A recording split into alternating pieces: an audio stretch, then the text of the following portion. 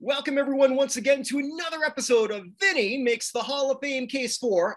And Mr. Lospinuso, you've got another interesting one, another outside of the box candidate, and one that the name, again, wasn't that familiar to me, but I certainly know the very device that he created, and I think everyone does too. Please tell everyone who you've decided, and I think you won't have to tell them why initially. It's a damn good invention. Go ahead. Well, my choice for today will be on John Andrew, or better known, Bud Hillerich. Bud Hillerich, the inventor and the creator and the lead manufacturer of the Louisville Slugger baseball bat. Mm-hmm. I was doing some research when you told me that it was going to be him. So actually, then I learned a good friend of mine has actually been to the Louisville Slugger Museum. So I was on that website the other day. I think a lot of people erroneously do not credit Bud for creating this. There's a lot of people think Pete Browning did, but that's not true. No, you see, with Pete Browning, he was just the guy that used the bat. You see, what happened one day was that he at this time, Hillerich, Bud, he was a teenager. If I recall, he was like 14 years old. And my bad, he was 17 years old, from my understanding. 14 to 17 years old. Regardless of matter, he was a teenager. And, he said, he was working with his father, J.F. Hillerich. One day he said, I'm going to see our hometown team, the Louisville Eclipse. Now, for his father, he was working for a woodworking shop. His father was a carpenter, and that's in Louisville, Kentucky, right? Yes, it was in Louisville, Kentucky. That's where it was headquartered, and the town's major league team was the Louisville Eclipse. And he saw the star, Pete Browning. At that time, he was known as the Louisville Slugger. He's been in a hunting slump, and when he came up to the pitch, he swung. Broke his bat. So here he is, Bud Hillerich, 17-year-old, watching the star player of his hometown team break the bat. As someone who is experienced with woodworking, he decided after the game, Brownie, hey, Pete, my father has a woodworking shop, and I will create a bat for you, just the way that you like it. And he said, sure, that sounds amazing. And then with this new bat, he got 3 hits in the first game with it, and the rest was history. Browning would tell his teammates, hey, this kid in his father's workshop created this brand new bat for me. And he'd be willing to make it however you want it. And since then, every single player since then has made a bat with the way that they wanted. Hillerich was a pioneer in not only creating baseball bats, but also would design it in the way that players would want it to be. So what was so different about his bat? Well, it's just the right ash wood, the right markings, everything about it. Mm-hmm. The way that the right contact point, the right handle, every way that Browning wanted it to be, Hillerich made it for him. Okay. But but it turned out that bat, he was really, really good with it. And he had an amazing game with it, and the rest was history. Was there any sort of pushback from anyone else to use Hillerich? Actually, yeah, his father. Okay, well, his father didn't like this idea? No, because he was not interested in making bats at all. He was interested in stair railings, butter churns, porch columns, around the house things, not baseball Well, bats. to borrow a baseball term, 2 out of 3 ain't bad. I think that butter churn sort of market might have dried up a little bit. Yeah, I think so, but it was the 1800s. So there could have still been some demand. Not obviously not now, but then for Yeah, your yeah. time they said, don't. The only people who want butter churners make their own shit. Exactly. And so, during that time, his father put the foot down and said, no, we're not making baseball bats. But then he saw how much those players on the Eclipse really, really liked the bats. And yet said, son, okay, we'll give it to you. All right. So what happened with the company? Like, when did it become the official bat of Major League Baseball? Or is it? It is, isn't it? Oh, yeah, I'm going to get to that in a bit. Okay. But and it got bigger and bigger, and he eventually took over his father's company, and he made that the main focus of the company. And in fact, they made the name Louisville Slugger the registered trademark in 1894, and joined his father as a partner in 1897. Mm-hmm. So the name stuck because of Browning, because he was the first one to use the bats, and he made it a part of the company as the official brand in 1894. Because at that time, people thought that, it was always called Louisville Slugger. No. For a while, it was called the Falls City Slugger, but it wasn't until Bud took over where he renamed it Louisville Slugger from the U.S. patent. So dumb question. Fall City, is that a nickname for Louisville? I think so, yeah. Okay. All right. So then, but the bat will grow even further than that. Okay. Yeah, that's I think where I was going to ask you. Go ahead.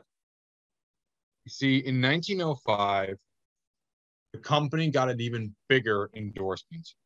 You obviously know who Honus Wagner is, right? I definitely know who Honus Wagner is. I wish I owned that baseball. Of course, one of the greatest baseball players ever for the Pirates. Mm-hmm. He, in 1905, became the first ever athlete to sign a deal with a piece of sports equipment. Oh. First ever athlete to ever sign a deal with a piece of sports equipment. And yeah, obviously the first ever for the bats. And obviously Honus Wagner was incredible. Mm-hmm. The autograph was the first to ever be used on the bat, so that's never been done before. And this is unprecedented. Like, the bat was so good and so well regarded by the peers all across the sports that Honus Wagner made it his mission to make it the first ever product endorsed by an athlete. That's never happened before until Honus Wagner did it for the Louisville Slugger. Okay, that's very interesting. Now, go ahead. No, I guess I wanted to know when it became the official bat, but I guess you're getting there next. Mm-hmm. Yeah, but it got even bigger. Like, Frank Brasby came in. He changed the company to Hillerich and Brasby, and at that time, especially now, H&B was selling more of the Louisville Slugger bats by far out of everyone else. Lou Gehrig was using it. Ty Cobb was using it. Babe Ruth was playing it. All the legends of the day, everyone that was the best, all used the Louisville Slugger bats. I remember owning one as a kid. It was the R43. Pardon me? R43. That's the model of the Babe Ruth bat. Oh, I heard you say you are 43. It's like, no, I'm near 50, but okay. No. Nice. All right. So this has actually been a really interesting one. Now, here's a question for you. I should know the answer to this then, but I don't. Has the baseball hall, they haven't, to my knowledge anyway, I don't believe they've really done anything with equipment. Or no. That. I mean, they kind of have. They have Al Spalding in there, but that's also because he was a great player in his own right. Yeah. So I mean, like it's not like there's really anything to sort of go by in terms of other halls. I don't believe they've done anything with that either. But this is not entirely true. The Basketball Hall of Fame, I know, inducted Chuck Taylor because he was the one that really pioneered the basketball. You know, the Converses, you know, the Chuck Taylor Oh, yeah. Converses. Yeah, he's inducted because of that. That's one example that comes to my mind. There's a few others, but he's like the main example.